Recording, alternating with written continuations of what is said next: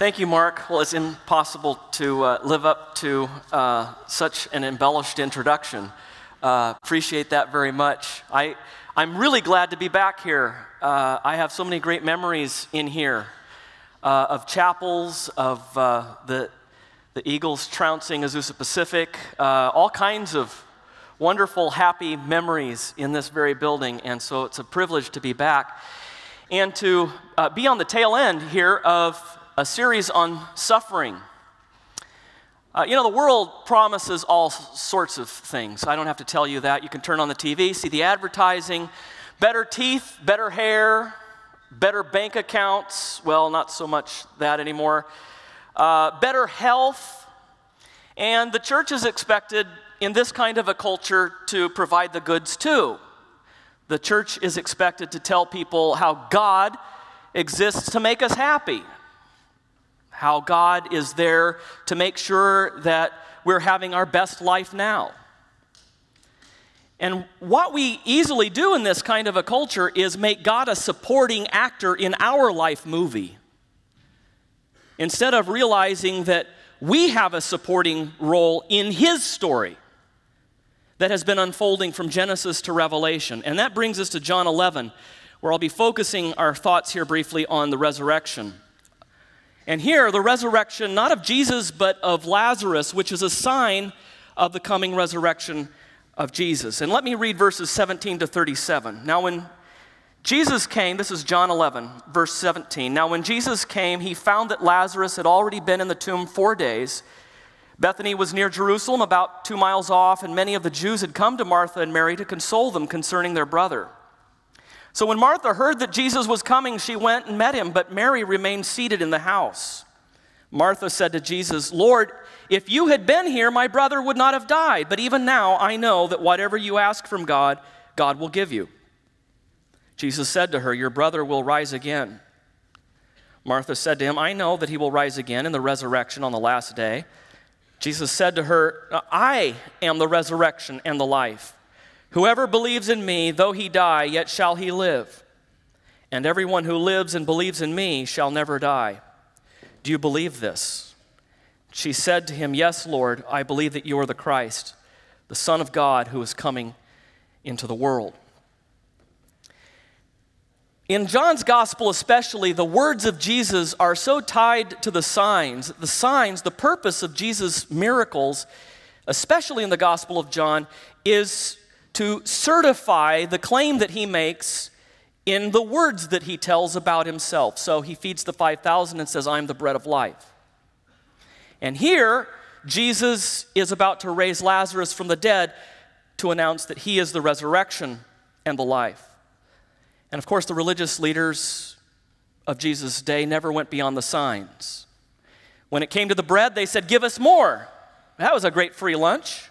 They crossed the lake to the other side because it was dinner time now. And Jesus said, "You're not following me because you believe what the signs refer to, coming to me in order to have life, but because you ate and had your fill." Does that sound like our culture? And so use God for your happiness here and now. Make Him a supporting actor in your life movie. And if you're not completely satisfied, simply return the unused portion for a full refund.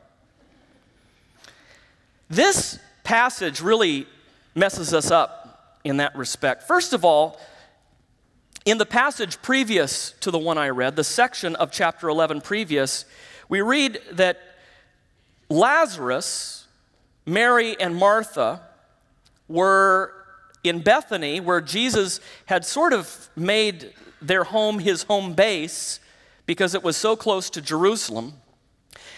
And it was that Mary, says John, who anointed the Lord. That Mary who later, before Jesus would go to the cross, poured out that expensive perfume. It was that Mary Magdalene and her sister Martha and brother Lazarus we're talking about here in this story. And Lazarus is described as "he whom you love." And so we're meant to realize the deep connection, the deep bond of love that Jesus has with Mary, Martha, and Lazarus. They really were the home base in many respects for His Jerusalem ministry, His forays into the city. And the assumption here is that Jesus and Lazarus are so close that all Jesus needed was to know that his friend Lazarus was dying, that he was ill, and he would come running. But we read in verses 4 through 7, but when Jesus heard it, he said, "This illness does not lead to death. It is for the glory of God, so that the Son of God may be glorified in it." Now, Jesus loved Martha and her sister and Lazarus, so when he heard that Lazarus was ill, he stayed 2 days longer in the place where he was. It's odd. Doesn't that strike you as kind of odd? Lazarus is dying. He loved him so much that he stayed on the other side of the Jordan River for 2 more days as his friend Lazarus lay dying. Jesus had immediately healed the daughter of Jairus. Why didn't he immediately heal Lazarus? Why didn't he come running to heal his friend? Why did he stay there if he loved them so much? Why did he stay there for 2 more days? If you were here, Martha says, our brother would not have died. Martha was always sort of the direct. She just got it out. She just said it. Well, if you had been here, he would be fine. He'd be standing here today, and I thought you loved him. I thought you cared about him. And the plea isn't wrong. You find that kind of plea throughout the Psalms. Where are you, God? Why are you hiding your face from me? But you see, they didn't understand that their story was a subplot in his story, not vice versa. I always ask, why is this happening to me? Or what is God trying to teach me through this? When people, with the best of intentions, push that on us when we're suffering, it's just more suffering. It's not a time for us to, we can't figure out the secret plans of God. We don't know why he does things, unless he reveals it in Scripture. But there's an unfolding plot that is bigger than our own lives. The glorification of the Son of God as the Messiah is the real story here, and it's unfolding before our very eyes. So Jesus deliberately stays 2 more days. Can you imagine what was going through the sisters' minds? What was going through Lazarus' mind? They had no idea what Jesus was going to do, something far greater than they had asked him to do. They just didn't have enough data at their disposal. They didn't know the larger story of which they were a part. And so Jesus now, after 2 days, tells the disciples, okay, we're going to go back into Judea, and we learn from chapter 10 that wasn't a very wise thing from the perspective of the disciples, because Jesus had just been on the steps of the colonnade of the temple, healing and pronouncing himself the Son of God, and the religious leaders took up stones to stone him for blasphemy. And so the disciples say, what, you're joking? We're going back into Judea? We're going back into that region in the environs around Jerusalem just after we escaped narrowly with our lives? Jesus said, our friend Lazarus has fallen asleep, and I go to awaken him. The disciples said, if he's fallen asleep, he'll wake up. And Jesus told them plainly, Lazarus has died. And for your sake, I am glad that I was not there, so that you may believe in me. But now let's go to him. See, that was the purpose. That was the point. I'm glad that I wasn't there simply to bring him back to health. I'm glad that for the sake of your faith in me. See, the biggest problem is not that we are dying physically, but that we are dead spiritually in trespasses and sins. That's the greater problem that Jesus came to solve. And ultimately, because he solved that problem, we will live. We will be raised on the last day. But Lazarus is dead. He is not unwell. He's actually dead. I love Thomas. I identify with Thomas. Thomas, called the twin, said to his fellow disciples, you can imagine him, he doesn't say it directly to Jesus, he just sort of grumbles and grouses, looks over at the other disciples and says, well, then let's go also so that we may die with him. Sarcastic Thomas. But Jesus goes, and the disciples go with him. And we have a confrontation with his loved ones in verses 17 through 27. Martha, first of all, entreats Jesus. She's more willing to express her frustration than her sister Mary. Her sister Mary, Martha has to call out of the house. She's sulking. Mary Magdalene is not sure how she can express her thoughts well to Jesus since she's so angry. Martha just comes barreling out of the house. And yet, even though she expresses her frustration with Jesus, Martha says, and yet I know that even now, after he has been in the tomb for 4 days, anything is possible with you.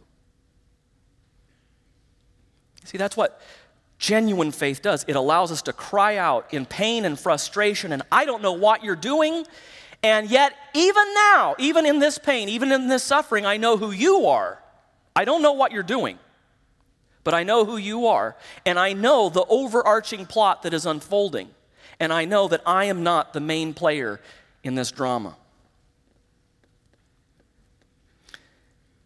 Jesus asks Martha, you know your brother will rise again, and Martha says, I know that he will rise again in the resurrection on the last day. She was a good Pharisee. The Pharisees believed in the resurrection of the dead on the last day. And so she has her theology straight, but Jesus is asking for more than the right answer on a quiz. There's something more important going on here than simply assenting to the belief that he will be raised in the final resurrection on the last day. Jesus said to her,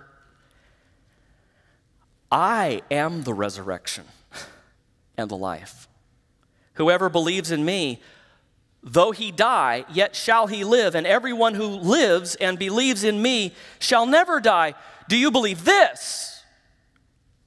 Not just in a general doctrine of the resurrection of the dead, but do you believe that I am the resurrection and the life?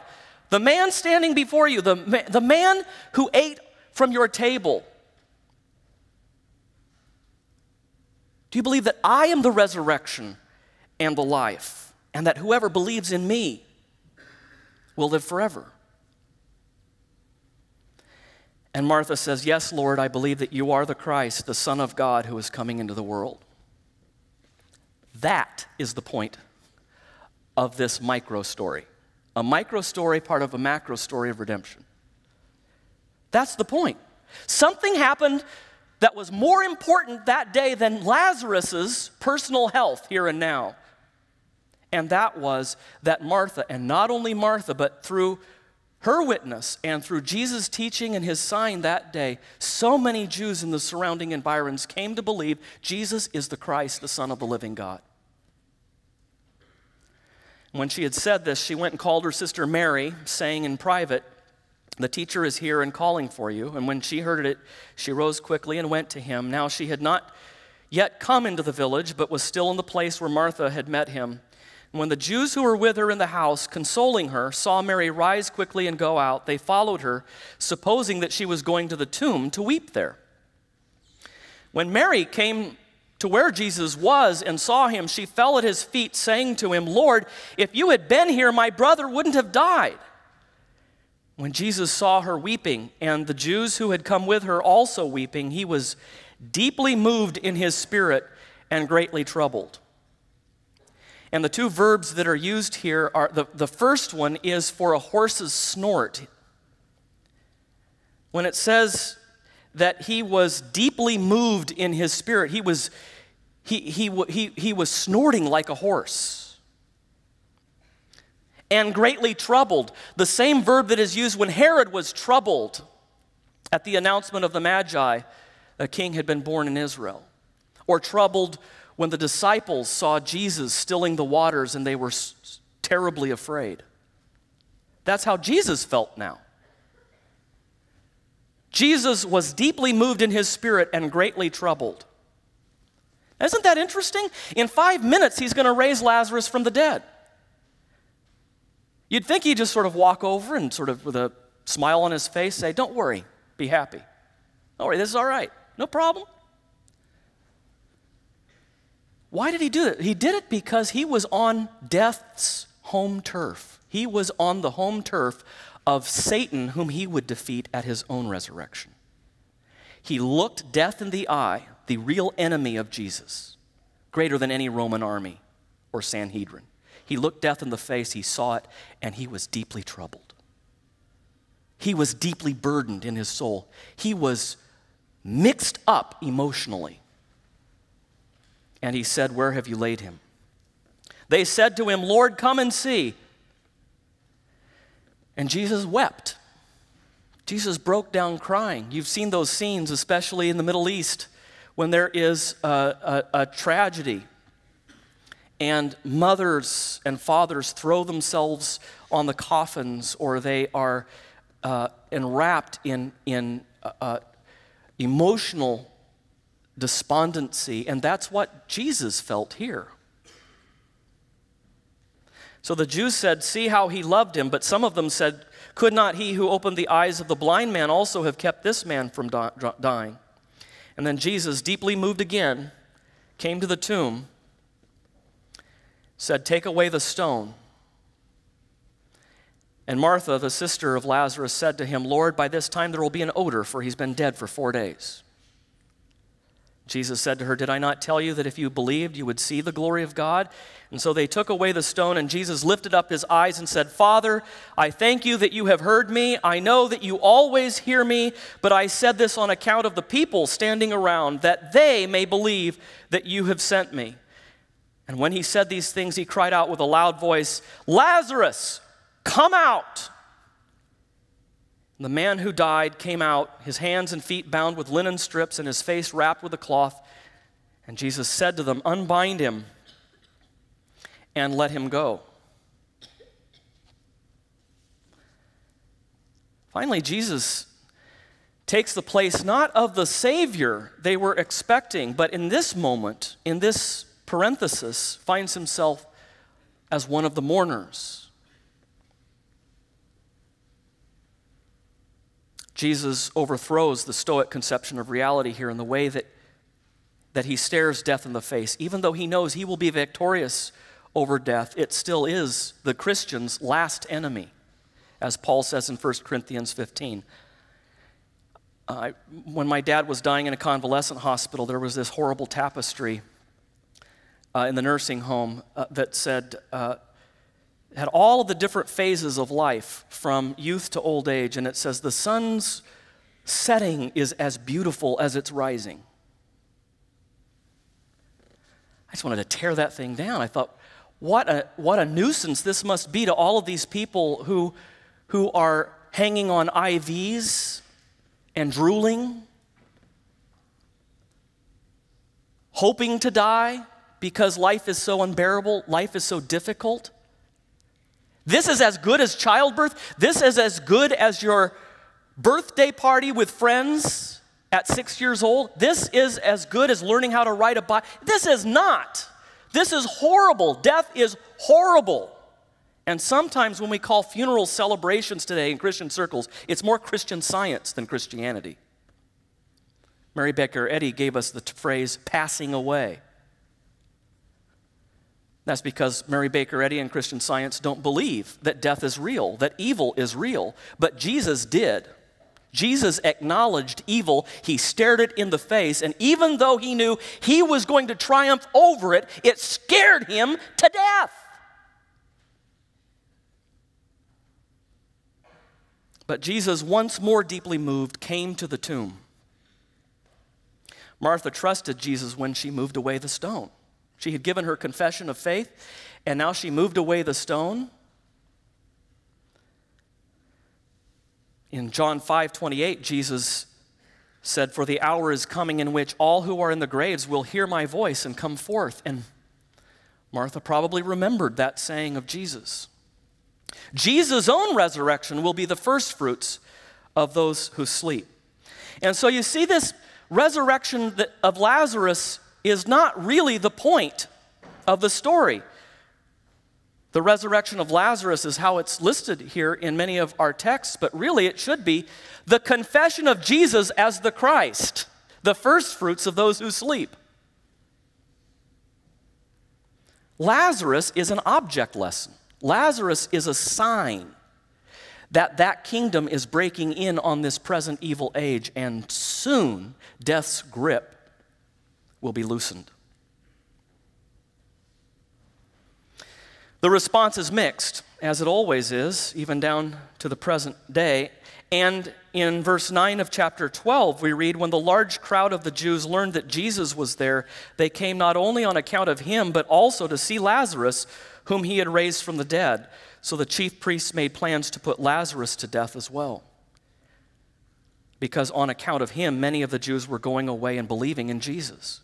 And then John closes his gospel by saying, I could have told you about a lot of miracles that Jesus did, but these are enough. These are included so that you may believe that Jesus is the Christ, and believing have everlasting life in his name.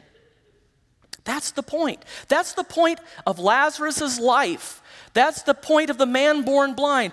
Who sinned, this man or his parents, that he was born blind? Neither, Jesus said, but so that the Son of Man might be glorified, he was born blind. The good news is that death is the last enemy. Death is an enemy. Death is not a portal to life. Death is not a nice bridge, a passageway. Death is horrible.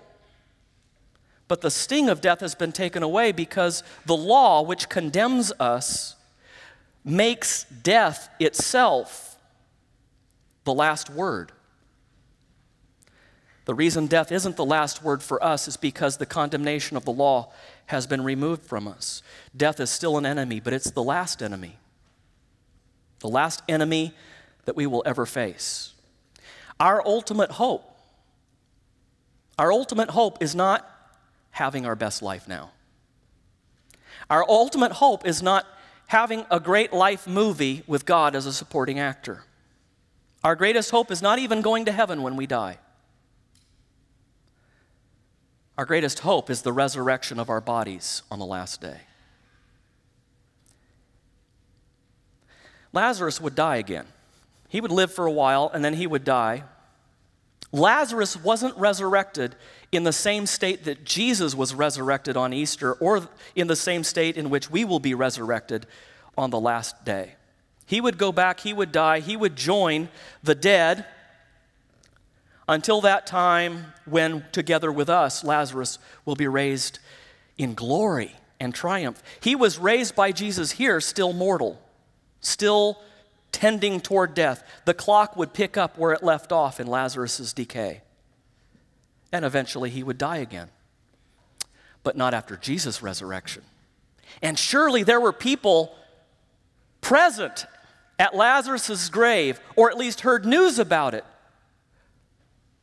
who would hear news that first Easter that one greater than Lazarus has experienced a resurrection greater than the one at Lazarus' tomb. And because the guilt and judgment for your sins are removed, because there is therefore now, right now, no condemnation for those who are in Christ Jesus, we can both cry out with our Lord in troubled anger, confusion, perplexity, frustration, and yet also sing with the apostle, "O hell, where is your victory? O death, where is your sting?" Because in all of our times of suffering and pain, we are not the point of the story. We are the supporting characters who are drawn into Jesus' story of redemption. And because of that, it isn't our labors, our works, our responses, what we can manage, what we can handle, but God and his saving work in Jesus Christ that really matters. Christ is risen indeed. Even greater than that, he is the resurrection and the life. Let's pray. Great Heavenly Father, we thank you for sending your Son, not just to perform many signs and wonders to wow the crowds or even to point to his divinity, but more importantly, to actually solve that greater problem that we have than all of life's troubles, namely the condemnation that leads to our everlasting death. Father, we know that we will have troubles. We know that we will have trials. We know that in many of these cases, we will never understand why you allowed them to come our way. And yet we know that our only comfort in life and in death is that we are not our own, but belong in both body and soul and in life and in death to our faithful Savior, Jesus Christ, in whose name we pray. Amen.